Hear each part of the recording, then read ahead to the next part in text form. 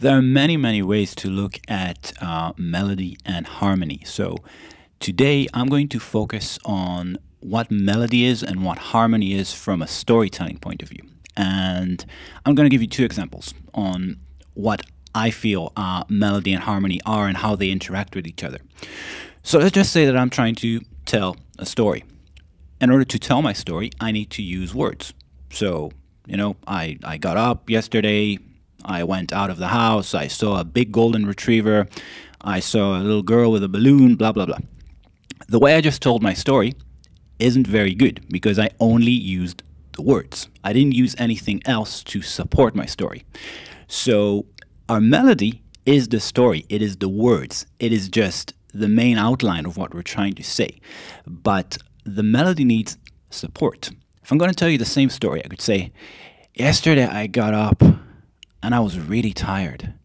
And then I went out and I saw a really, really funny golden retriever and a little girl with a balloon, and suddenly I felt better and I got a lot of energy. Now, I just made that story up, so it's not like anything planned, but you can tell that when I add a couple of facial expressions, some pauses, I changed my intonation, I changed the dynamics of my voice, suddenly the story is nicer to listen to, even though I didn't change what really happened. I just described it in a different way. And that's what harmony is to melody.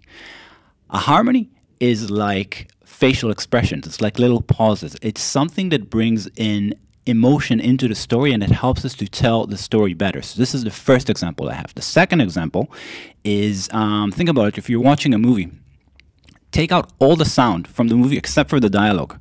No music, nothing. The movie's not going to feel very, very good because in the end, what helps the scene feel really, really strong is if we have some background music or a sound. This is especially true in horror films, that in the moment when something scary happens, there will be like a big, strong bass sound or something like that. So in that case, the sound that is added to the scene helps to tell the story, just like the harmony, the supporting note, helps us to tell the story with the melody, which is the lead note. So we have a lead note, we have a supporting note, and these things are counteracting with each other in that way. So I hope you find this useful, and if you do, please subscribe to the channel so that I have motivation to keep making more videos.